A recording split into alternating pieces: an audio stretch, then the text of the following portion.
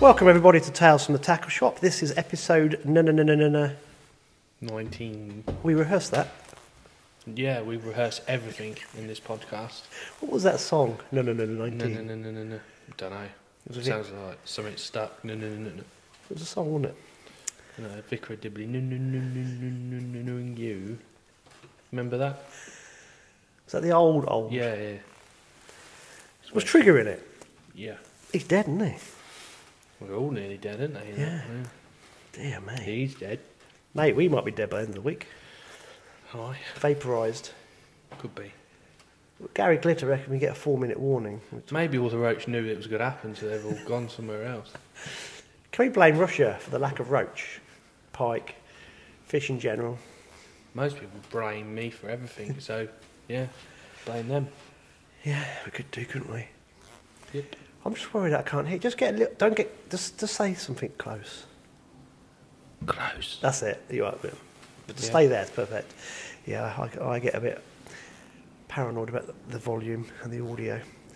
Right, so we got. Is that another plane?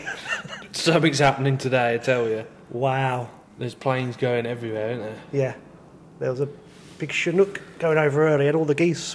Not mental. the flies. That's what we call the big flies. That apparently are my flies. They look like flying Chinooks. Have you been blamed for the piddly flies? Yeah. Yes, they look like, don't they? Little Chinook. Great big. You know when they've just woken up and they're just like all docile. Yeah. A bit like me in the mornings. Yeah.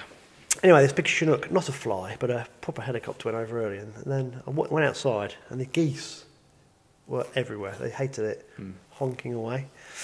Anyway, that was an aeroplane. That was Just rambling on about a load of old rubbish again. Yeah, well, that's what we normally do, don't we? Yeah. That'd be Vladimir Putin. He's checking out.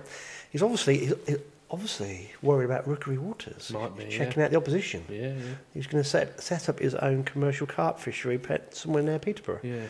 Maybe Chernobyl. That's why he's raided Ukraine. Maybe he's 3-headed carp. Yeah, they grow quick. Yeah. They die quick and all, wouldn't they? Don't know. It depends. They might be radioactive and live forever. Have half-lives of about 3,000 years. Right, I've got my hat on because it's cold, but I look like cold. I look like Noddy or something because I can't get it on properly. Okay. Look like. Last week we had Robert Bailey on. I presume his first name's Robert. So, Bob, thank you for giving up your time, and that was very good at talking about the coaching and angling. I contacted him later on in the week. I had a few people get in contact with him. Yeah, good. so that was good. Good. Yeah, that was good. On a similar theme, we were talking about this earlier. Yeah. I worry about this, and I know Alex does as well. Juniors. Yeah. There's a lack of junior sections in a lot of clubs, aren't there? Yeah. Now, let's be honest about this. It's hard bloody work running a club. I think it is. I've thought about doing something here at the fishery. The problem is, in my eyes, I think kids should be encouraged. And like what Bob was saying, the heritage of St Ives and the river. And with March, there was always a Monday night series competition. Mostly me against other parents, but it was a junior match.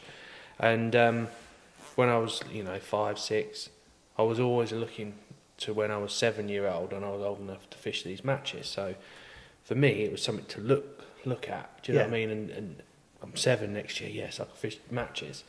And I'd love to do something like that here. But to me, it needs to be at March. The river is part of March. Yeah. Guys, you can see where we're coming from with this, because Alex, we were talking about this earlier, and this is where I was going with this. It's very hard to run any organisation. Yeah. And then when you try and bolt on a junior, like rugby, right? So I used to be captain of Wisbeach, so I was involved with the committee meetings. So it was hard enough running the men's side. So the junior section actually in the end was separate on a Sunday, which had its own entity in the end because it's that difficult. Yeah. So March and District Angling Association is basically cheesy. Yeah. He does the whole caboodle, doesn't he? Yeah, he has one guy helping with the bailiff, and that's about it. Mm-hmm. So, Alex is saying that he has thought about actually helping out with March and District, but he can't. It's impossible. He's running a full-time business here and a commercial fishery. You couldn't do it. best will in the world, you'd love to. Yeah, I'd love to. You can't, because you're spinning too many plates as it is. You can't have another 3 plates to spin as well. So what we're saying really is there anybody out there locally who thinks they could pick this up? We've got a great contact with Bob Bailey, who could push people in the right direction. We haven't spoken to Cheesy, but I'm sure he'd embrace this if people helped. Yeah. And we think if one person actually stepped up and said, no, I'm going to do this, there'd be 3 or 4 other people that would step in and help out. It's, I'd love to do it, I think it'd be brilliant to have a Monday night, sort of having a few coaching sessions. And I think the reason why it needs to be March is kids need to be able to go fishing. So if they've gone and they've enjoyed it, they need to be able to go on their own with their mates and go fishing. Bike to it. Exactly. Yeah. Whereas here... They can't bike here. It's too far. It's a mission. Yeah. Plus, obviously, it's free fishing in March. It's easy. They can get a few maggots, a whip, and they can go fishing. I mean, you do see quite a few kids in March, but I don't know, I think match fishing... If you see any youngsters now, they're all carp fishing. They don't really want to do a bit of match fishing or whatever, or just fishing is what we well, let's talk about this a bit further. So, if there's someone out there who really wants to do this, we can help. We can facilitate all this for them. If you think about it, we can help get them through to the correct coaching, which is important because you need to have that in the world we live in, that documentation. Yeah. Alex will help out with equipment and bait. Yeah. I will help out I will get free lures if people want to do lure fishing to just give to the children. I'm sure I can get some for stuff as well. We will publicise it on this podcast for everybody and through the tackle shop. And we'll see if March and District will do it on their social media, which I'm sure they will as well. So we can cover all the difficult bases that people will struggle with, that side of things. We just need 1 or 2 very responsible people just to step up and go, I will do this. Best will in the world, not trying to get out of it. I can't do it. I do too many things as well. Alex, obviously, small business owner, it's impossible, but we will do all the other things, or people that we know, we will get them in to help. So if it's a coaching day, we can get people in to help coach as well, can't we? And if it's a special one-off, it could be here, couldn't it? Yeah. But it needs to be based on the river in March because, as Alex has rightly said, the children need to be able to access the water, and it's ideal, and it's free fishing. So it's normally got loads of fishing as well. Well, all those fish you're catching, I'm sure they're the residents throughout the year anyway, and it is a lot easier to catch in the summer. And I do see quite a few kids giving it a go, but they just need a bit of direction. Yeah. That's all. Yeah, the basics. The basics, yeah. So, like I said, that's what we're throwing out there. If you're keen or you just want to explore this further with us, get in touch with Alex at the shop, get in touch with me, and we'll just have a discussion about it. But it was just something that we spoke about earlier today, wasn't it? I've thought about it for ages, but it's just, I help out as much as I can, but actually I can't be in 2 places at once. But also, this is the important thing, it can't be the same people all the time. No. And this is why it needs to be someone fresh and new and keen. It can't be the same. If it's the same people, it stays the same thing. It needs to be fresh ideas, fresh faces. And like meeting Bob last week, I knew him from last year, but I haven't known him before then. Just meeting him was lovely because it's a fresh face, someone who's keen, enthusiastic, that's going to bring that extra drive to that area. So I think that's another reason it needs to be somebody that we don't know that well, who's going to put their hands up and say, I'm going to give this a go. And then we can help get a team around them. I think it would be really... It's something that needs to be done, but it needs to be done by people who've got a passion for it. And are not going to do it for 10 minutes. They're going to do it for 2, 3, 4 years, and then maybe hand it on to someone else. So it's set up and it's moving. But also, if you're from another area and you really want to start this, we will publicise it for you. This is not a problem. So if you want to start something up in your area and you don't know who can help locally, between the pair of us and the people we know, we can help out those extra bits for you if you so wish. So that's just something that we spoke about earlier. I think it's it's a very important thing. If we don't push this, we're not going to have a future of the sport because we won't have the youngsters driving it forward in 10, 15, 20 years' time. So I think that was something off last week, and I know you've been thinking about it a long time. Yeah. Cool. Right. What have you been doing this week? Just shy of nothing. Well, you don't Just do nothing. working. You get up mega early and you go home mega late and you just... Just working. It's. Did you have a match on Wednesday? No, I didn't go anywhere this week. I went yesterday, but I don't know. It just it's starting to get a bit busier as well in the shop, and yeah, it's sort of the lull. Not the lull, but you can see it's starting to. It's the change. Yeah, it's. When are you starting the matches here on Thursdays again? They've still been every week. We had 17 last week. Wow, that's going to start picking up soon, isn't it? Yeah. The Winter League, we've got the last round of the Winter League Sunday, and then we've got a 2-day final in a couple of weeks. Once that's out of the way, normally when the river season finishes, that's when our busy season starts. So hopefully the weather improves quickly. It feels like it is. But yeah, it's slowly changing. I've seen 3 oyster catchers this week, which that's a sign that birds are moving in. The geese are getting bigger and bigger. There's more and more of them appearing, and they're not flying off every night like they normally do. So that's another sign that they're getting ready. I don't know. The fish are starting to. You get an odd few more fish down the edges now, and daylight hours. I think it is. That's all it is. It's daylight hours. So. I was talking to a guy yesterday who used to breed koi carp. Yeah. And we were talking about this because I said to him. It was 3 of us, and his mate was talking about spawning. I said, I don't think pike around here and spawned yet. I'm sure it's to do with the daylight hours, bit of weed growth and water temperature. And he went, it's totally daylight hours. The guy who used to breed koi carp. I went, really? He went, yeah. He said it's something triggers the fish with that daylight throughout the... And I thought, well, who better than to tell you that than someone that used to do it properly? Yeah. So, because we always presume, don't we? Yeah. Have you got a customer up there? Yes, because Gary and... Oh, they're going up now. Sorted it. Universal language of... Yeah. Yeah. No, but yes, because it depends. Sometimes it's a bit earlier, sometimes it's a bit later. That's where I think the water temperature changes it, doesn't it? But it's normally spawn within 2 or 3 weeks of the same time every year anyway. Yeah. I haven't read too much about the Avon Roach project. Have you ever read the book about that? No, but I must. It's fascinating. Is it? And I've read a bit, or someone was telling me about it, where the roach returned to these boards within 1 or 2 days every year, no matter what the weather, and they spawned on those 3 days. So makes you wonder, doesn't it? Yeah. How the hell fish know that and where to go. Well, salmon, eels. It's amazing how they return. Like these oyster catchers, where they've been for 6-7 months, and now they've come back to the same spot every year. The fact I didn't know, but it's actually true. Some breeds of butterfly migrate. Really? Yeah. Which is like... Interesting. How? I know cormorants migrate.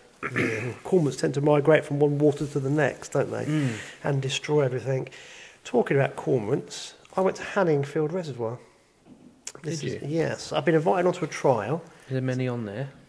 Well, so I was invited onto Hanningfield Reservoir, and it was a trial set up by the warden and his manager, and they wanted to explore the possibility of opening it up for predators fishing after November when it shuts. Yeah. Because it's a triple SI site as well. Oh, right. So we had the birdies watching us as we were going out and about. Now, in October, I'm led to believe there were bait fish everywhere. Sonars were getting blocked with bait fish, and they were catching little perch. But the place was really heavily hit with cormorants, 500,000. All I can say is when I've been out there, it's barren. Right. Nothing. I've had 2 pike in 3 trips, and that's it.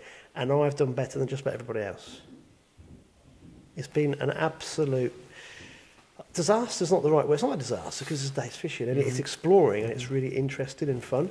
But it's 800 acres plus. 200 acres are a nature reserve, but fish aren't going to go and hide in a nature reserve when the main body of water is not pressurised. There's no need, unless there's a food source there or something that make them... But not all the fish are going to go in one area. You tend to get pockets. But going around there is a put-and-take trout fishery, 50,000 stock in every year. but most of the trout get caught and taken. Yeah, That's how the fishery makes its money and survives. So there are very few trout, as you'd expect, because that's what it's there for. But the coarse fish, gone, battered. And I think it's mainly cormorants have nailed the lot. Yeah. Yeah. It's not overly deep. It's only 50 foot deep at its deepest, so which means cormorants go down a long way. And I was saying to the warden, there's no cormorants on here. He went, no, they're all on Abberton at the minute, which is another reservoir, big reservoir close by. And I said, don't you think it's strange there's no cormorants on here? And he went, yeah, it's a bit worrying. I said, they're only going to be on the water for one reason before they breed, and that's food. They need, 2.5 pounds of fish a day? I don't know. Yeah, on average. They anyway, definitely affect things, don't they? Oh, like North Level, Tig Goat, destroyed. Absolutely destroyed by those cormorants. It must be 3 years ago now? It was amazing how many cormorants were on there. And the match results just went, whoa. And ever since, they've never come back because most of those lovely rudd and roach they were catching have gone down the river, out to North Sea, sort of 500 foot up in the air. It's not just the ones they take, it's the fact that they, if you imagine, I don't know, the fish are hurdled into these areas and then, I don't know, they could get pollution and all the fish die. That's your whole year's worth of fish gone, the whole lot. Well, cormorants stab fish. Well, not just that, so they but damage them as well. They sort of hurdle fish. You imagine them hurdle them into a lock or something. Do you know what I mean? Or they're just pushing fish. Yeah. The fish are that scared. Yeah, yeah. Any bit of cover, the fish are next to it. The few fish that I found on Hanningfield were motoring. Like, woof. And I've seen this happen at other big reservoirs when there's been a lot of cormorants about. The fish are constantly moving. They're not staying anywhere in it, and sometimes they'll sit straight under the boat. Mm-hmm. It's a bit of cover. Mm-hmm. And other times they see the boat. I think they see it as a silhouette of cormorants. But it's amazing watching their habitat, what they do. It's scary. You just think, wow. And when you go around places, you actually realise that in a lot of these waters, there's a lot of nothing. Mm. But there we go. We know that for a fact. Yeah, yeah. You know. Unbelievable. But as anglers, everyone goes, oh yeah, but it's the water temperature, it's this, that, and the other. No, you can only catch what's there. And sadly, on Hanningfield, a lot of these big shoals of whatever aren't, well, they were certainly not in the main body. I'm still going to give it a go, and people are probably going, he's mentioned a venue. But we've been asked to do it to publicise the water, and this is a lovely reservoir, and the people that work there are fantastic. So it would be nice if it threw up a really big pike or perch, just to give it a bit of kudos. But so we'll have 1 or 2 more goes and see what happens. But a funny tale. So when I push the channel, so I thought I need to start doing a bit more filming myself. And I thought, well, it's all right doing it at Hanningfield because it's going to be public knowledge. So I'm up at 4:30 doing all this daft B-roll stuff from my camera, like half asleep. And I did a bit the night before because it's dark, thinking no one will know because I've got this. So there I'm up. I've left. Told everyone now. I've left. Well, it won't. No, because I didn't catch anything. Oh right. Left at 5 o'clock. Sort of get there. I've got Charlie Capollo who's on the boat with me. He's the guy that he caught some clonking perch out of there in 2018. A lot of 4-pounders. That's where it got its name, its reputation as a big perch water. Hence why it's a bit worrying where they've gone. So we were going to do some filming. He was going to do video, I was going to do video, and we were going to kind of do different things. And then got to about 10:30, 11 o'clock, and just said, let's just try and... We can't do this. There's no point producing all this footage if we haven't actually got a fish to show anybody. And, yeah, disaster. So if I ever do produce a Hanningfield video, I've actually caught something of note. But at the minute, all that effort is sort of in storage now, but we'll see if it ever gets the light of day. Yeah, and on Sunday, I went to Milton Keynes to something called Lurtopia. Now, this was interesting. This was... lure fishing is very small in this country compared to match fishing. Mm-hmm. Would you say carp fishing's higher, as in sales, or match fishing? Sales? Yeah. Well, for me, it's match fishing because that's what I really do. But when you talk to reps, do they mention it? Different areas, different things. I think carp fishing is definitely bigger than match fishing now, but it's hard to sort of put match fishing in a bracket. match fishing is general course fishing as well, isn't it? Yeah, it is. Yeah. So it's. I think you said both are high. Must be the biggest numbers of participants within the sport within the UK. Yeah. And I think something like retail, I think 3% is lure fishing. Right. Which I thought was a bit high anyway. And if you go general deadbait pike fishing, it'll be 0.00001% because it's just the way it is. So you can imagine that this thing I went to on Sunday, if you think of numbers, we had a lot of sponsored anglers there, one or two companies. There's only about 100 people, but it's still a good turnout. Yeah. And it was there was a river and a lake. Didn't know you was going, that's why there was only 100 or... Mate, I don't know. These shows, do they actually have pictures of people with fish that they've caught? Right, so if you go to Sweden and Sportfish Masson, there's 17,000 people go every day. Every day? It's huge. So it's I'd get that in the door in the tackle shop. Yeah. Well, you do want to when it gets warm in the summer. Yeah. So, but this thing was fairly good for what it is. The guy who organises it does it. It's non-profit making. It's free. It was held at Larford Lakes. Where? Milton Keynes. No, Linwood. Linwood. It is Linwood. Lingford. Linford. Yeah. And there's a river. Yeah, at the back. Yeah. Loads of lakes there. Yeah. So what they did before COVID was the last time. A novice paired up with a experienced angler, and they went fishing for. Is it the usual at the back there? Must be, yeah. Yeah. Yeah. But this time it just seemed. You've got the canal there as well, right next to it. I didn't know what I was doing. I just stood there going, I don't know what's going on. I was just looking about. So there was a little on the lake. They had like guest speakers. It was very difficult for the guest speaker because it was windy, and it was open. And I thought, God, that's very difficult for them to present there. And once one person's done, these are my lures, how many times can you keep repeating that throughout the day? But bless them, they did a good job. I saw some people that I knew, so that was nice to catch up. But I just thought it was nice because everyone was collaborating. Do you know what I mean? There was no backstabbing or bitchiness. It was lure fishing's really small. Everyone has to collaborate because there's no space for someone being a bit of a knob, if you know what I mean. No, because you're just going to isolate yourself like an island. You're just going to lose everything. So it's a really nice atmosphere. There's a lot of the guys I know who fish the comps who were there, so we had a bit of a catch up with that. So that was good. But I just thought, Hanningfield was great. We didn't have caught very little, but that's been fun. And then Lurtopia, really good idea. And I know there's some ideas to expand it again next year. So all these things are really, really positive because they're new things, really. But again, yesterday, very few youngsters, which was a shame. I saw some dads with lads. I think like 2-3 female anglers, and it's kind of come on, we need to sort of branch out, don't we, somehow, and we need to get a lot of youngsters more involved in all the different facets of the sport. But that was good. That was really good, and a lot of people gave up their time just to do it. So there's a lot of goodwill out there. There is. Let's talk about Angling Trust Winter League. Not what happened on the day, but on Saturday, there were loads of volunteers helping, weren't there? Yeah. So, you were down at Decoy, weren't you? Yeah. How many volunteers were down there? There's probably 10 of us down there, and then there was probably 10 of 12, 13 on the drains. And what were you doing? Apart from sulking because we weren't fishing. So obviously, started the day, went to the draw, got all the scales and boards,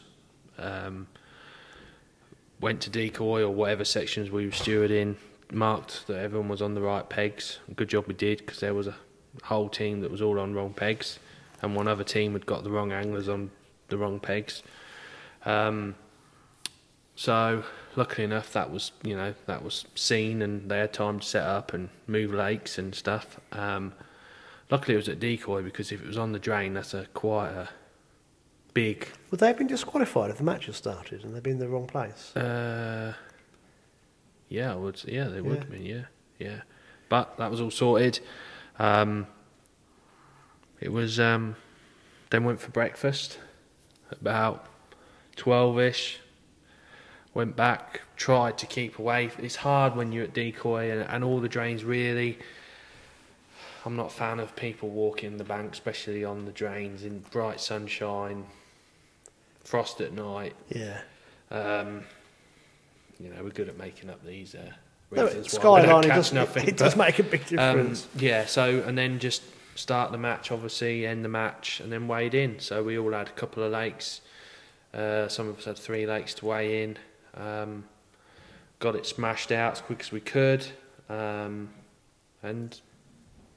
pinged all the results over instantly, so the Angling Trust could work out what they were doing and score all the points. And so did you collate them on paper and then transfer it to a?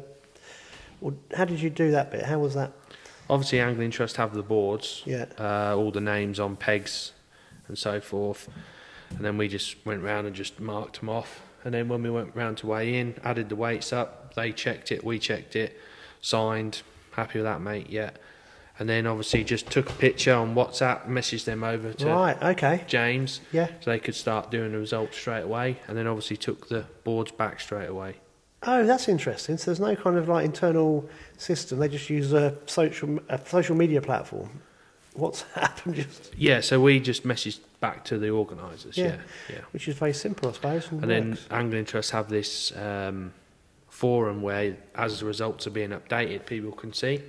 So, excuse me, you could be sat in the Harry Smith score and you go, oh, and the results keep changing as they're adding more and more boards on. Obviously, it doesn't tell you the top 3 teams and top 3 in each section type thing. Yeah. But you can see, roughly work out. So basically, without all the volunteers, there'd be no way this could have run. No.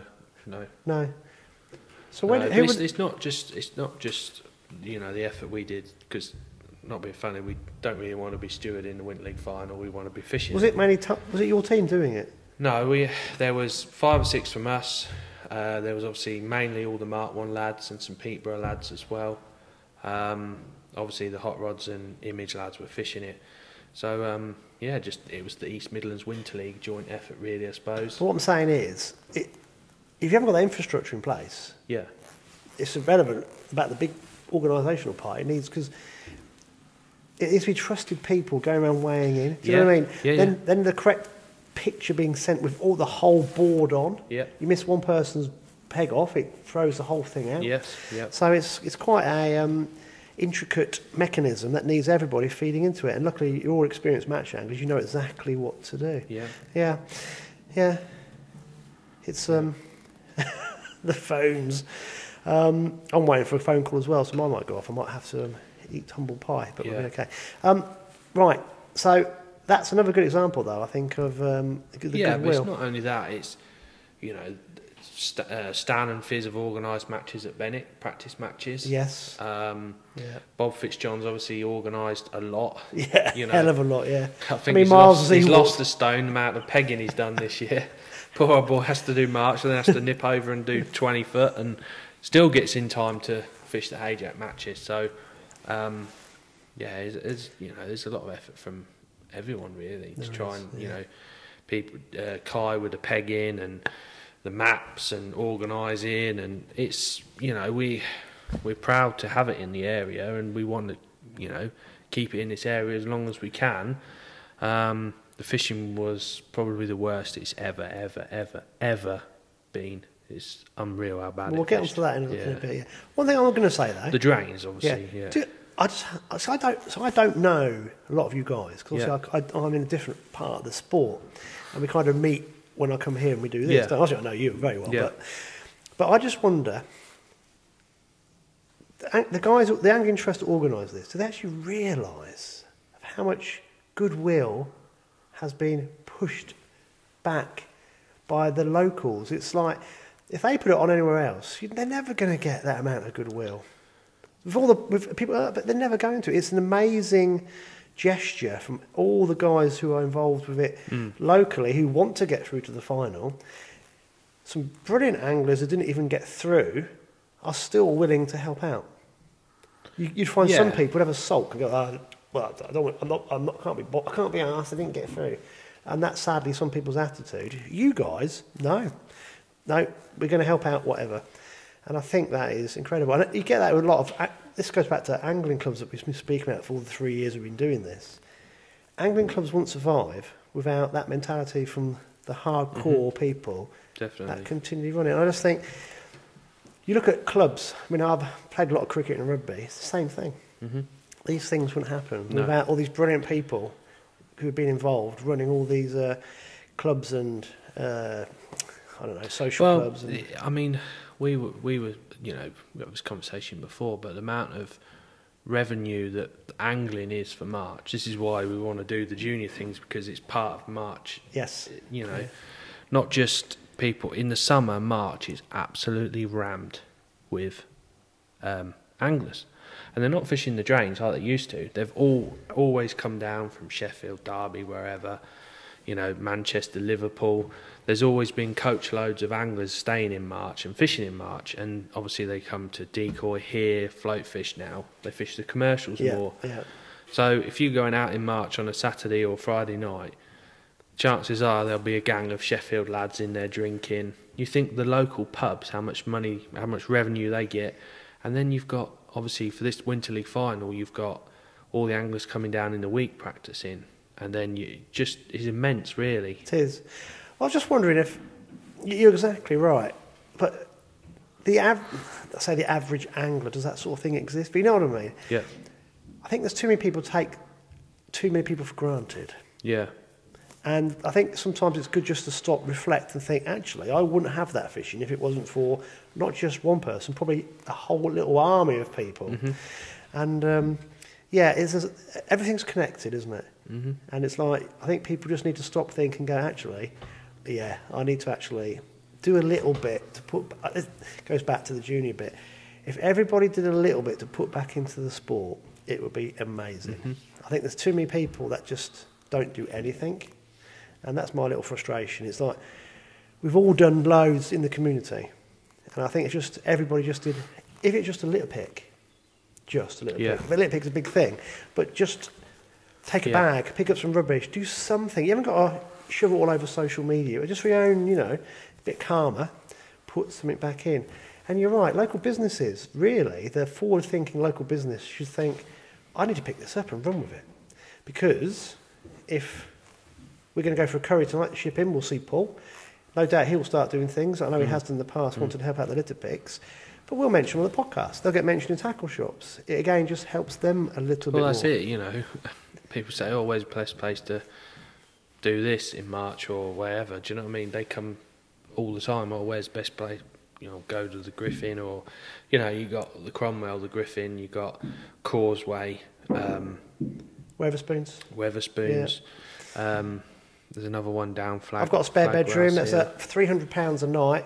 5 in a room for any anglers for next year for the Winter League each. Yeah. Yeah. Yeah, but just mind the ghosts. Yeah. Yeah. I saw one last night. Did you? Yeah, in the window. No. Or the pub door. Really? Between my living room and the hall. Yeah. Oh dear. Yeah. I see them all the time.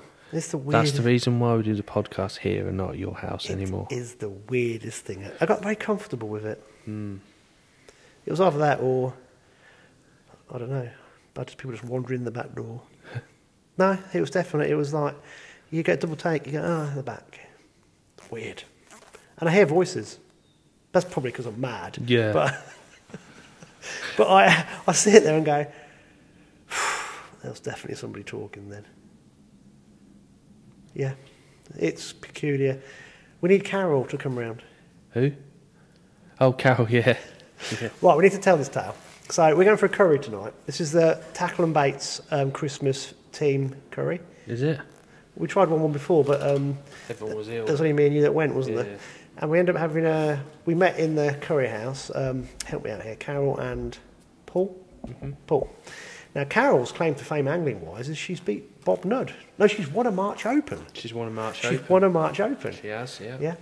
Anyway, we were in the ship, weren't we, afterwards, talking about ghosts, and she's a believer. And Paul was going, No, not having it. You know, and she said, well, you won't see them because you don't believe. Yeah. And I think that's part of it. They can sense if you're receptive or not. So, yeah, we need to hold a séance in my front room and see what happens. Probably release all the poltergeists.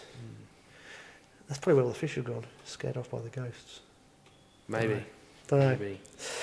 No. What are we talking about now? I don't know what you're talking about, no. You done talking about ghosts? Don't know. Should we do some match results before we get onto the Winter League? Yeah, do you want to do your Boston ones? Or? Yes. Derek. It was the last round, wasn't it? Who I need to meet. He's good. He's now messaging me on YouTube on YouTube as well, which is good. Right. And they didn't have a match They had a match on Sunday, but they didn't have a match the Sunday before or Wednesday just gone. Yeah. So I have the results. Well, they didn't have one. No. Don't know if it was weather related or... But they had one last Sunday. So they had one... What I should have done is a bit of homework and read his message first. It's long. Yeah. Yeah. So bear with me, I shall just decipher it. So this is from last Sunday, February the 27th. Yeah. So not yesterday, because it's now Monday. Oh, I'm so confused. So this is from yesterday. They didn't have one last Sunday. I'm sure he's got a ghost in his house here, right? This is from yesterday. Okay, here we go. First, Mick Stamp. Oh, wow, I've just seen the weights. £2.2. Yeah. Second, Don Green, 114.5. Yes. Yeah, got to get that. Third, Mark Cook, 114. Did they have Stan Ground Jeff's £3 lump hammer in use? Wasn't windy, was it? No. Fourth, guess what weight? Sorry, if Cookie was third with 114, what did fourth place Pete Harker get? Pete Harker. I'm going to go £1.3. £1.13. Oh, nearly. Hope the scalesman had his glasses on. Fulham. And then fifth, Dave Dean. Yeah. What do you reckon he had? £1. Come on, there's a bit of a theme going on here. 111.8. 111. Oh, 111.8 yeah. is the best weight okay, ever. Fifth, Derek Skinner. What did he have? £1.9. £1.10. So... just like that game, innit? Year out game or whatever it is, guess the age. But Alex, they were all basically 1 ounce between virtually every... Yeah. That's, to be honest, fair match. Well, I just hope, like I said, should have shut a few more maggots down some of those purchased mounds. They'd be all right. Okay, section winners. So some of these might have been by default as well, due to who weighed in what. Section 1 was Pete Harker. Section 2 was Brian Blackmore. Blackamore. Yeah. Derek was third in section... No, sorry. Derek won section 3. Right, series final table. So, yeah. Finished. Finished. Who do you think won it? Mick Stamp. How did you know? Because I've seen it on Facebook. No, I know he was there or thereabouts. I think Don Green was up there as well, was he? Is Mick Stamp, the two guys that came here? Oh, Oggy and... Pogo and Laney, Stevie Lane. Is Mick Stamp the guy they said that they would have him fish for them to save their life? Yeah, that's the one. Yeah. So, because obviously I don't know people, I do apologise. But they said Mick Stamp is an amazing fisherman. He can catch fish from anywhere. Yeah. So he has won with 10 points. Yeah. Second was Dave Dean. Oh, Dave Dean. I don't know Dave. With 11 points. And third was Don Green. Yeah. With 12 points. So that's incredible. It's a bit like your Winter League. It's first was Mick with 10 points, second Dave with 11 points, and third Don with 12 points. That's incredibly close. Fourth was Nathan Watson with 16 points. Fifth was Kev Wilson with 17 points. And equal 6 were my favourite name, Beanie Sawyer, Mark Cook and Steve Miles with 19 points.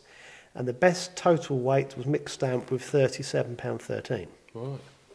Best individual match weight was Mick Stamp with £13.3. He's like the Man City of Wainfleet, isn't he? Nice. Annihilate him. Yeah. And the wooden spoon, the angler with the lowest weight to weigh in at every match. Yeah. So actually... It's quite good. You've actually kept at it and not given in. Yeah. So you could actually... Fair dues. Probably a very good angler, has some real bum draws, is a guy called Barry Drake with £14.5. Yeah.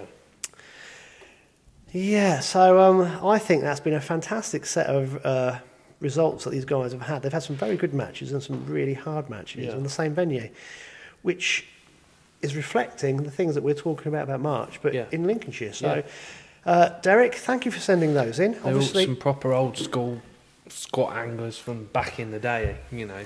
Yeah.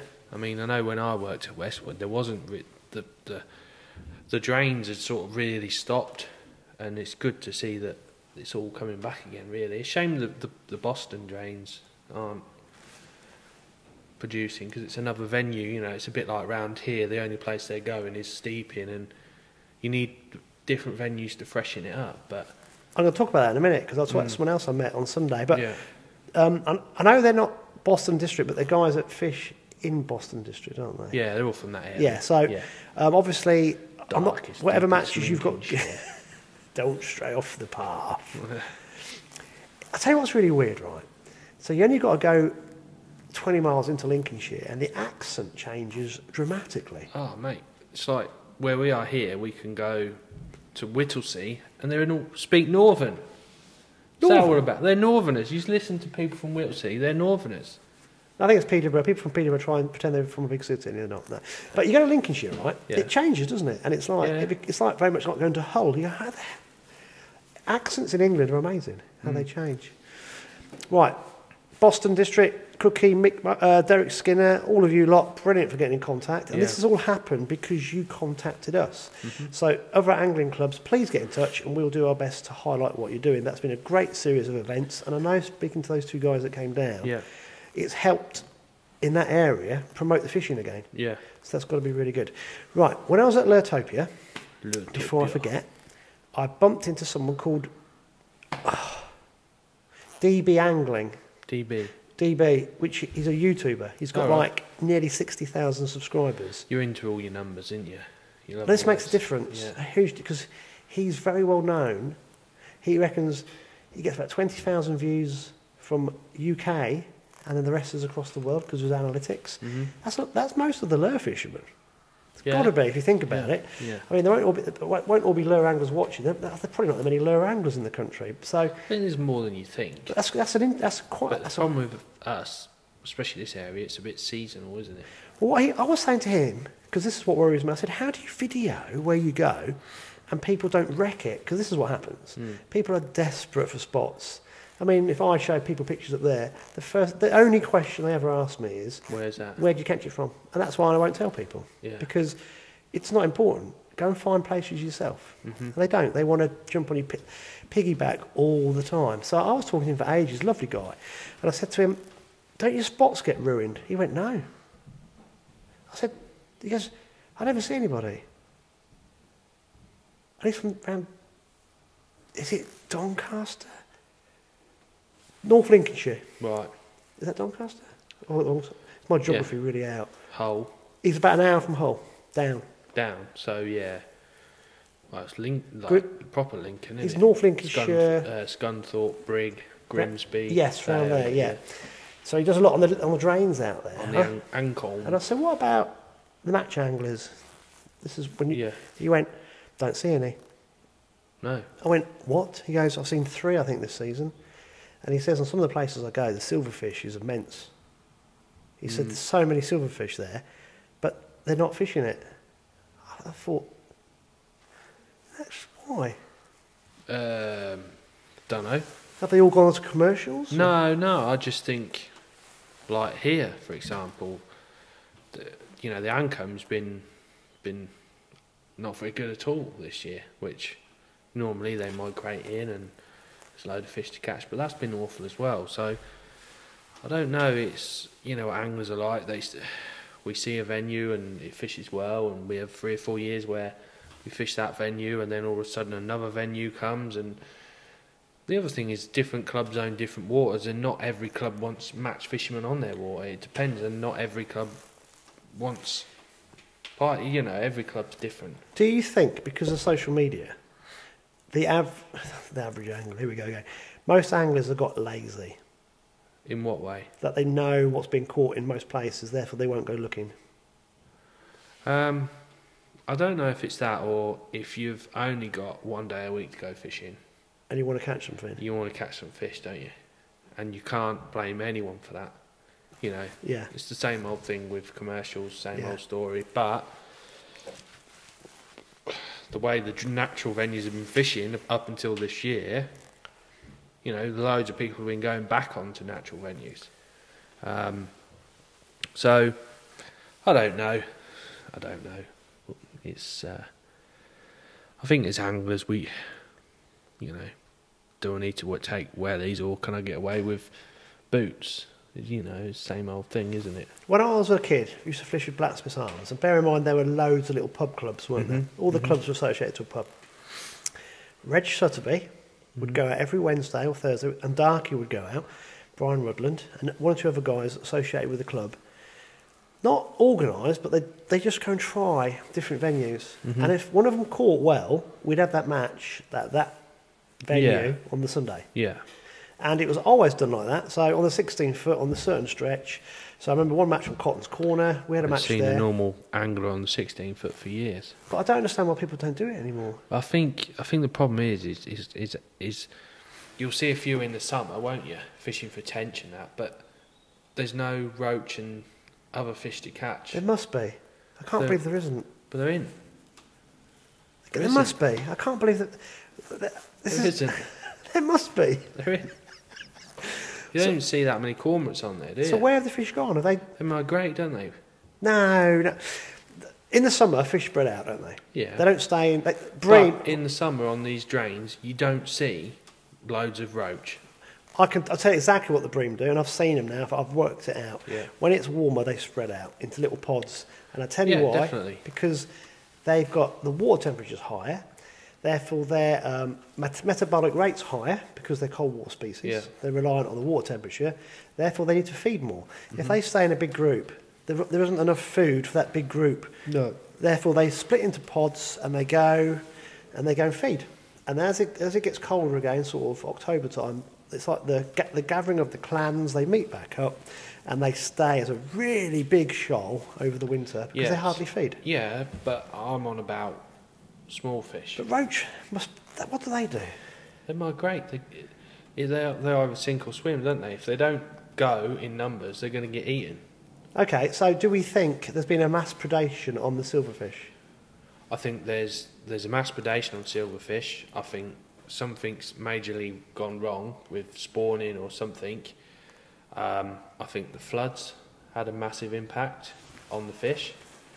I think people are like, you can only swim against the flow for so long without giving up, can't you? Yeah. Okay, so what do we need to do about it? What can we do about it? The only thing we can do is clap our hands when we see a cormorant. That's all we can do, and say, go away. In America, the DNR has a massive stocking plan over the whole of the country. Yeah. And for muskies, for example, they will hit certain areas of certain states, because muskies do not now breed very well in most of these lakes. They're very poor at reproducing, lots of which I'm not going to go into now. So they've always had a stocking program since the 70s, I believe. And at bass, they stock different strains of bass into lakes and all sorts. It's like this Avon Roach project, isn't it? So we need the Environment Agency to seriously look at because there's obviously a problem. Yeah. And the problem is we haven't got the stockfish anymore, but also we've got a problem with predators because there's no point stocking and then having all the fish wiped out again by cormorants, otters, whatever takes them. I was going to say foreigners nicking fish. That would be very politically incorrect of me to say that, but I'm going to say it because that's what actually happens, because that's culturally what happens. If anyone disagrees with me, just get in touch with me. We'll have a conversation about it. But I bet there's about 1,500 people on there have gone, about time someone actually says what's happening, because this is what's happening. But our natural venues there's not a lot left. And it's who's responsible for it, I mean, obviously, as a commercial, everyone thinks the answer is, if it's not fishing for her, is to stock more fish. Now, that isn't the answer all the time. How many cormorants nick your fish?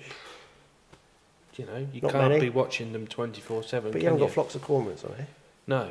But what I'm getting at is, if the fish aren't feeding for some reason, there's a fisher around you think, well, I know the fish are in there, why aren't they feeding? So you think, is it oxygen? Is it habitat? Is there too much bait going in? Is there, all these things? But they're and things you might can change control. one thing, yeah. and all of a sudden, it starts fishing again. Yeah. And it's like, oh, where all these fish come from?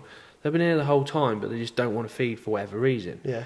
And I don't know, maybe looking in, maybe, I know, it must be 3 years ago when Spolt come in and was talking about crayfish and mitten crabs. We can't see what's under the water, but maybe they've had an impact on... They must have impacted somehow. You know, on fish eggs and bits and bobs like that. You know, if it was barbel, that people are trying to introduce gravel to make them spawn and things like that. So, I don't know. You know, obviously you can gain a licence to shoot 5 cormorants a year. You can wing as many as you want to. Right. So it's...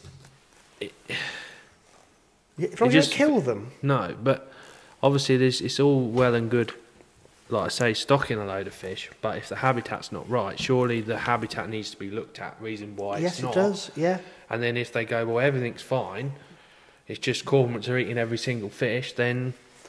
There's lots of variables. You know. But some variables are bigger than others, if we're honest. Yeah, you're right, there's lots of variables. But it's just, for angling to flourish, we need a really healthy number of anglers going onto the natural venues. Which the natural venues have never been as busy as the last 2 years. But I just said to you, where are the anglers? They're not going on the natural venues. They are. But they're going to the same places. They're not, they're not because of access. Or are they being lazy because that's where the fish are? Or do they know if they walk or go to that old place they used to go to, there's nothing left. That's what I'm saying. I don't see anglers it doesn't, exploring. It's like Raveley's a prime example. What's that? Oh, I used to love Raveley. It was brilliant years ago. The fish they've not come back. No. So it's like all we're doing is we're just moving from one venue to the next, to the next, to the next, to the next, and this shoal of fish is just going down. But you know, everything works in cycles, doesn't it? And then all of a sudden, Raveley's solid again for 3 or 4 years. But it hasn't been like that for ages. 16 foot used to have a brilliant roach population in the winter. I remember as a kid, Days Bridge, Exmoor Bridge, that section there, used to hold the roach. And I remember the guys smashing holes in the ice. It was like when we had proper winters. Yeah. They would smash holes in the ice with bricks, and within an hour, they'd be catching £1+ roach. It was incredible. But these roach had to be found, and people would work at it. Hilgey was roach mecca. Well, Fordham Bridge, yeah. When it first opened up, the cut-off channel was amazing. But there weren't the cormorant problems then. Roach have been nailed by cormorants because they're silverfish and they can see them. It's easy for them. Yeah, I mean, I know we're banging on about roach and that side of things, but there ain't been many tench either this year. Do you know what I mean? There needs to... What I'm saying is, we need our Environment Agency to plough so much more funding into the whole of this, because it's huge. It's not just the fishery protection, it's the whole ecosystem needs looking at. So I see this thing when they go down the Lark and do a survey of a marina, which is stuffed full of fish. Well, you don't need to be a rocket scientist to know that's where fish go for protection. The Angling Club was complaining because the river was devoid, but the Environment Agency going, but they're all in the marina. No, they're not.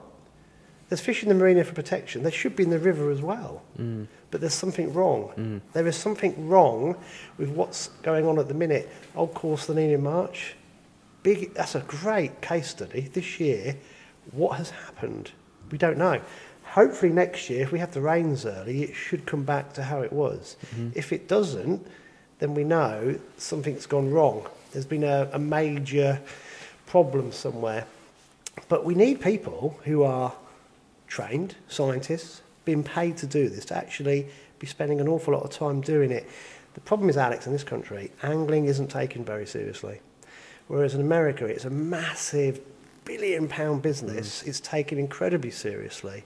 And I think this is the frustration, because there's so many dedicated people to angling in this country. We're talking about the beginning, with all the goodwill that everyone shows. This is where the Angling Trust have got to step up. You know, want to be the national governing body for our sport. Don't fight that. Don't do the little things. This is big. We need to make sure the sport is safe for the next 20, 30, 40, 50 years. And that means kids into the sport, grassroots, and protecting and growing what we have. There are issues, major issues. And we've only highlighted 1 or 2 of them. But if I went out with my pipe rods on a drain, you could say, Andy, do that drain. I will quite happily leapfrog it And I don't care which drain you pick, I know, oh, blank, blank, blank, blank, blank, blank, blank. Yeah, 15, 20 years ago, me and my mate Alan, we'd pick a drain for the season. That's one of the waters we'd hit. We'd always pick a different one. And we'd go, right, we're going to start there. And one of us would fish it once a week, and we'd leapfrog it. And we'd work out what was where, because we'd pick up enough fish to get an idea of what was going on. Yeah. But if we do that now, we don't catch anything. And this is the other thing, using pike as an example. They're the apex predator, or they were before otters were re-released, in that water, or before humans were taking them, because nothing predated on them. So they were a good measure of how healthy the fishery was overall.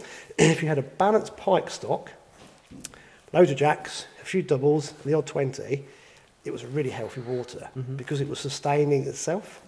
Now we have unbalanced fisheries for pike all over the place for lots of reasons, the main one being that they've been taken, loads have been taken at the lower level, there's nothing coming through, so you can't gauge what's a healthy water anymore from doing the old school leapfrogging.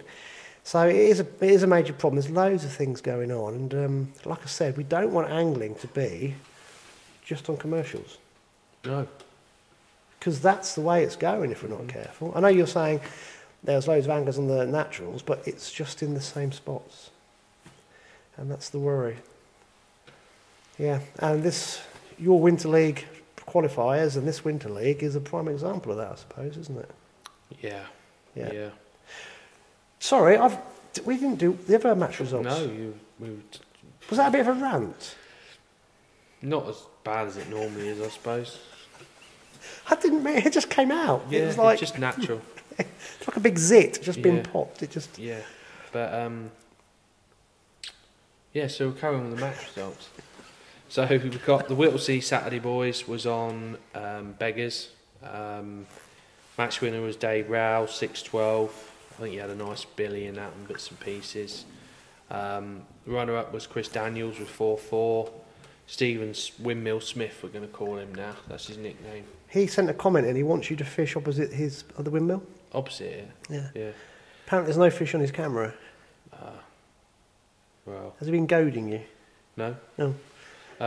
So Stephen Windmill Smith, because he lives on the windmill, £4 free, and then Jeff Stanground Tuttleby, £3.8. So it's mega really, considering how they've managed to find a few fish here and there, and their matches aren't big weights, but people go because it's a match, and it's a match.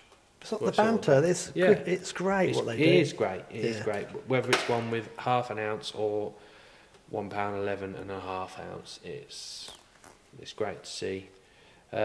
Ramsey. So Sunday there was again at St Mary's, and this is the other thing I'm getting at, is it's the same venues being fished week in week out, which it's all right. Oh right, we're going to go and fish the Narrows this week. 3 people turn up because they're not going to catch anything. That's what I'm saying. So it's catch-22, isn't it? The venues where the fish are getting more pressure than they would normally, but that's because they're the only place you can catch fish. So match winner was Mark Williams, £8.6. Mar Baker, Steve Baker, £7.5. Paul Kilby, $5.15, and then Kev Molt, £5.7. So crap weights again, really, for what St Mary's is all about. Not many roach, just little skimmers and bleak and odd little rad. The roach have properly disappeared. So that was Sunday, and then Wednesday they had a match, same venue again as always. Doing my professional look. That's very unprofessional of you. It was first was Kevin Molt, 10-10. Runner-up was Dave Raveley Rawlins with 8.14, and third was David Steele's £8.2.5. Brother of Benjamin. Yes, I believe so. They've actually been here today. Have they? Yeah. Yeah. Do they come as a pair? Normally, yeah. Yeah. Getting their practice in for when the season ends and they start coming in the over 60s. They got no chance, have they? Because Catfish Keith. Catfish Keith? Colgate Keith? Yeah, but he uses catfish. Oh, cat meat. Cat meat fish. Yeah, cat meat yeah, Keith. part of the Pussy Patrol.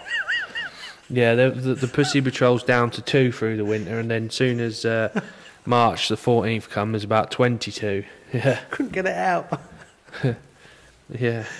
Oh, dear.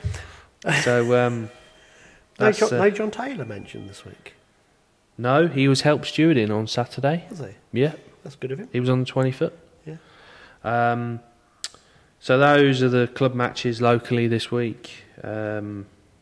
Deeping St James, have you got their results? No, he hasn't messaged me with anything. So I've just checked, there's nothing. No. So Deeping St James, we did look, but I couldn't find anything on Facebook. So please, if you don't publish the results until Tuesday, say, from the weekend, we record this on Monday. We can't read them out. No. So you have to. Derek's great. What he does, he just messages me the whole lot on a Sunday night. Yeah. Or on a Wednesday night, so I've got it. So that kind of approach is really good, because then, even though we're very unprofessional, look for our phones, we've got it. We can read it out. Yeah. Yeah. I mean, You need to lift your game, mate. Look at the technology, honestly. Well, you earn so much in the tackle shop, you could build us a podcast studio. Oh, yeah, could do, yeah. Yeah, good idea. Can you imagine that? Podcast studio. Yeah, like gurus. Yeah. Yeah. We could have some scantily clad waitresses serving us our cokes and things. Dream on. Was I politically incorrect again? Yes. Oh, who cares? You are a Fenland boomer, aren't you? I've given up now. Yeah. Yeah, I've done so well for 2.5 years. I'm being professional here, you know. Yeah, we're not going to do that anymore. We've turned. We're just going to say it as it is. Is that right? Yeah. You definitely got. I think everyone else will go about time. Imagine him in about 7 seasons' time. What you'd be like. We're doing it naked. Can you imagine that when we get on the table? Oh, lovely. Yeah, be like a seat like Jabba the Hutt in Star Wars. Yeah. Right. So moving on swiftly. Not for 3 years, Alex. Anyway, moving on to the main event. What everyone's been, up and down the country. I don't know how many different leagues there are, but there was 26 teams entered this year. How many qualifiers were there then? Do you know how many qualifiers there were? I think there was probably, 30 teams, able to fish, but 26 fished. What? Some didn't turn up? Yeah, well, Well, how come their places don't go to like the third place team and? I don't know. Because that's crazy.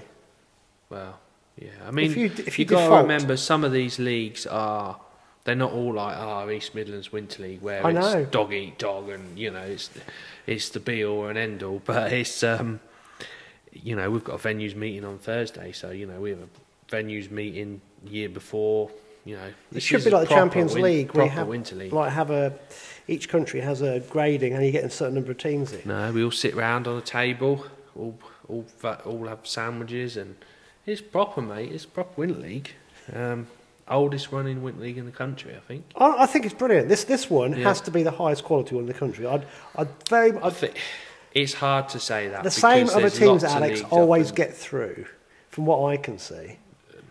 Barnsley always get through. I know they're really good teams, but if you've got the same teams coming through, obviously they're very good teams. Or maybe because they're good teams, that's why they win every time. But we've got a real. But if 4 teams didn't make it, then those places should be offered to the other leagues that are really high quality. Because can you imagine if you got jumped? Guys, we've got a chance. Are we in? Yep. Do you know what I mean? It wouldn't. I don't know. I'll give up. That's what I would do. I should be like I should be in charge of. God help us. Sorting out Putin. Just give me a button. Yeah, I'm sure. So it all come down to this one match. The hours and hours of preparation and days off in the week practicing, and teams coming down and practicing for the final, and every week going, it's going to be hard. It's going to be hard. So the same old teams were going to be there or thereabouts. We all sort of knew that. There was a lot of people saying, "Oh, you got to draw," and well, it's winter fishing. You've got to draw, whatever, you know. So I expected the drains to fish better than the match, like the practice opens the week before. But how wrong were we, really? Basically, you know, I fished the drains a fair bit, and I've never seen them fish like that, as hard as that. Especially Benwick, you know. In general, that's been more consistent than what March has. You know, steady 5-6 pounds, not big weight, but consistent. Certain areas that you need to avoid and areas that you need to probably win, but it just completely switched off. Completely switched off. Now I don't. Everyone's got a reason why it switched off and bits and bobs, but I don't know. Okay, we had bright sunshine and a frost. It's gone from quite mild and then a frost, which can make a big effect on any venue. But I don't know, it just sums up the year really. It was, you know, when you've got Lee Carey trying to catch fish next to his keep net, which in a certain extent you've still got to have skill to do that. It's probably fair, do you know what I mean? But it's just shit, isn't it? Yeah, you know, pants, especially for us locals that, you know, we take pride in the local venues, and you want anglers to be here, and you know, you do a video of catching 30 pound on the 20 foot and it's like, look how good this is, and then people turn up and catch one perch, or do you know what I mean? It is a shame, but you know, hopefully they'll stick to the same venues, and hopefully there'll be load of fish next year. Our friend and friend of the show won it overall. He did indeed, Daiwa. Brilliant. On the drains, yeah. Good old, that's brilliant. I watched, I didn't get a chance to look at any of the drains. Obviously you're listening and see what's going on, but Simon, he rung me when he drew, and he sort of said, "Oh, I think I won from the bridge." So I was like, well, you know. Had he watched the video? I reckon he had, you know. I reckon he had. Was he using a Daiwa whip? No, he'd be using a Hydra whip. But yeah. they are also stocked at Tackle and Bait. Yes, yeah. I think he had about 16 made up. Did he? Yeah. So I think he could have done with a few more. But he had a 8 kilo 210, which by the 20 foot standards, what's that, £18? There were 20 and they're 8. Yeah. 2.25 times 8. Yeah. 16, 8 times. Which. No, you are right. 18. Yeah, which is well, 18, 19 pound, isn't it?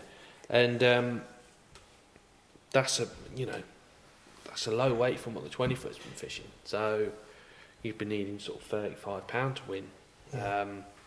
But I think he caught some bob nuts on the waggler and on the whip, similar to sort of how we've sort of been explaining. I read his. It was exactly the same. He started on 2.5 metres. Yeah.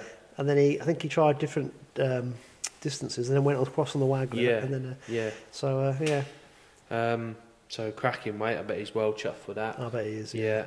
And then runner-up was the guy next to him, Brett Cooper. He had 7,990, which I think he caught a few fish late on the bottom. And then Helen Dagnall again, framing 7 kilo 600. Brilliant. Yeah. Well done. And Colin Mayer 6 kilo 910. So not as big a weights as we were thinking, but still decent weights. Yeah. And then moving over to decoy, Steve Butler from 11 on 6 islands had 79 kilo 200. 79 kilo? Yeah. Steve Ford, Gordon League lad, 17 Elm, had 76 kilo 625. You can tell what I'm going to do now, don't you? Yeah, times 2.2. I was just going to go kilos and then to pounds. Bontoft, he catches some fish, he does 15 on you, 67 kilo 350. And then Harry Rushton, 64 kilo 675. So that's 79 really kilos is big weights. 174 pounds. Yeah, not bad days fishing. No. But this is, you know, it's totally different fishing. Was decoy very piggy? It's winter carp fishing. So it's going to be. Yeah. It is, you know. I mean, you've got Steve Butler with 79 kilo 200, and then sat on the next peg is 5 times world champion Alan Scottform was second on the lake with 24 kilo. Can't catch what's not there. Exactly. Yeah. You know, these fish aren't moving. No. It's It's mad, but that's commercial fishing, and these lads that fish this know what it's like. Yeah. You know, there's pegs that can produce, and then like a fly, and then all of a sudden the fish ain't there, and they're as pants as the rest of the pegs. Yeah. Yeah. So yeah, fish well. So obviously the team result is what everyone goes for. Everyone was sort of Barnsley, you know, and then all of a sudden Black Horse, they'd got a good score, and it was like, who's the top three? And it was good because there was a bit of suspense there. Do you know what I mean? So I'll do 8th was Oxford, 7th was Sonu Press Innovation Northwest with 64, Daiwa Who Are Dorking had 64, but they had 2 section wins. Saints were 5th with 62.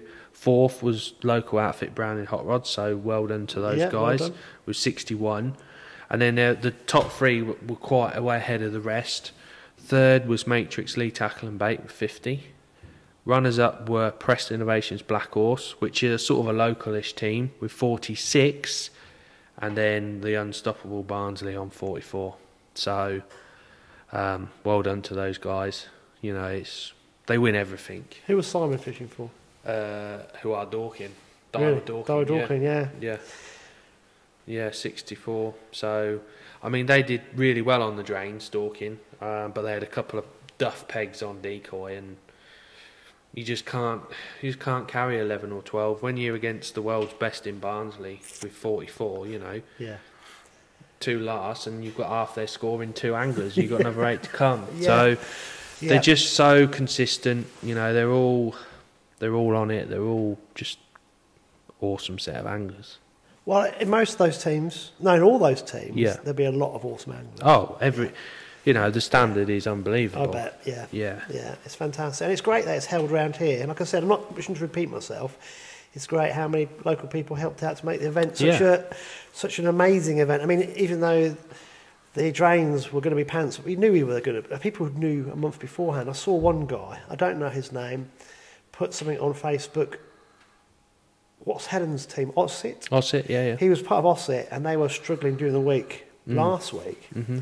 This because he mentioned her name from last Sunday's match. Yeah.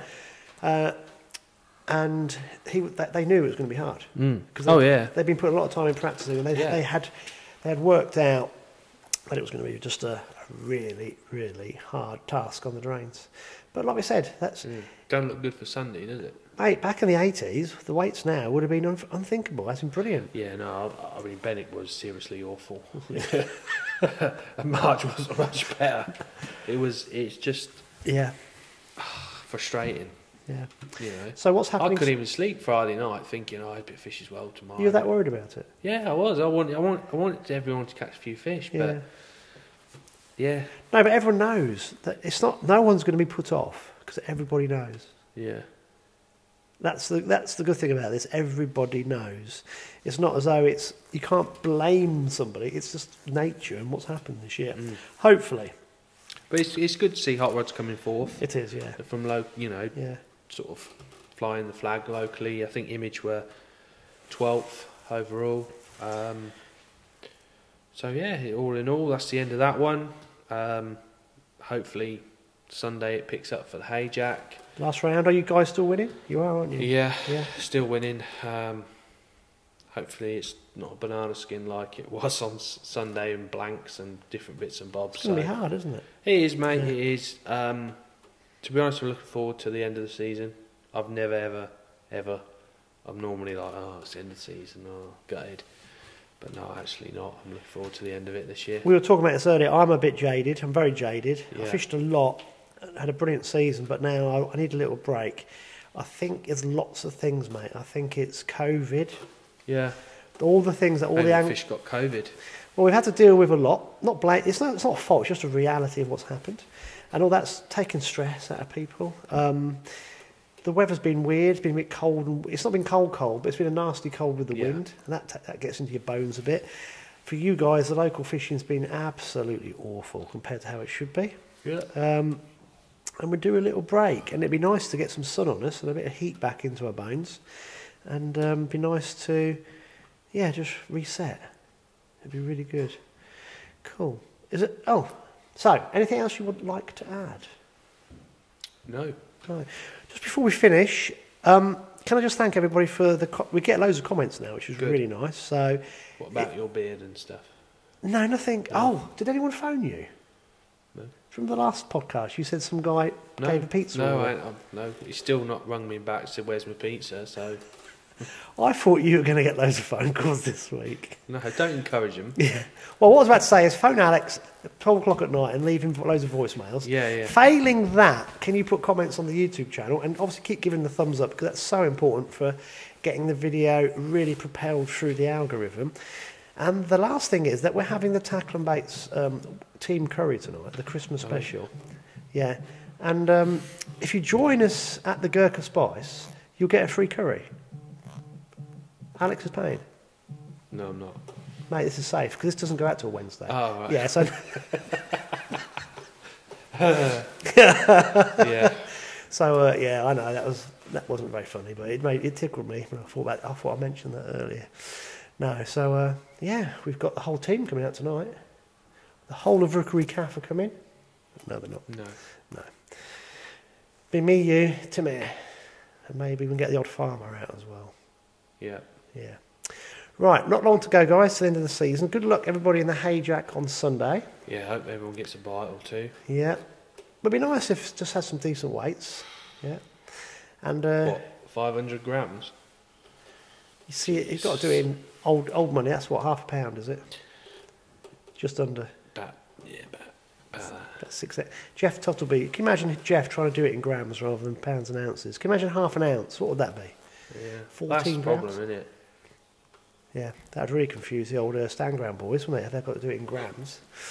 Right, everybody have a great time this weekend. There's not long left. We've got 2 weekends left. 3, 2. So the season finishes and then we'll be on the commercials. We'll keep going for a bit longer. What should we go up to, April? If you like. Yeah? Yeah, so I've got a few more podcasts left in us. And in a couple of weeks' time, we're going to do a road trip special. Celebrity road trip. Yes. Not coach trip, road trip. Just to give everybody a heads up, if you are listening on the audio only, we can't put it out on audio only because we're going to record it with a camera. Yeah. We're going to Scotland to look at the Daiwa factory. That's not for 2 weeks' time. So I'll give you a heads up the week before, but you won't be able to hear us on audio only. You'll have to watch it on YouTube. So for that week, I'm afraid if you're driving to work and you're one of those guys that listen in the morning, which I know there's quite a few people, I'm afraid you're going to have to get your phone Wi-Fi sorted out so you can still hear us as we have a road trip. Cool, we'll talk some rubbish then, won't we? 8 hours, but mate, it could be 16 hours potentially just on the car. I'm thinking 16 hours in a van with you. I've had really bad gas lately as well. Yeah. It could be. Yeah, it could be dangerous. I'm sure no one wanted to know that. No. Let's finish this off. Right, this has been Tales from the Tackle Shop, a Fenland Fishing TV production.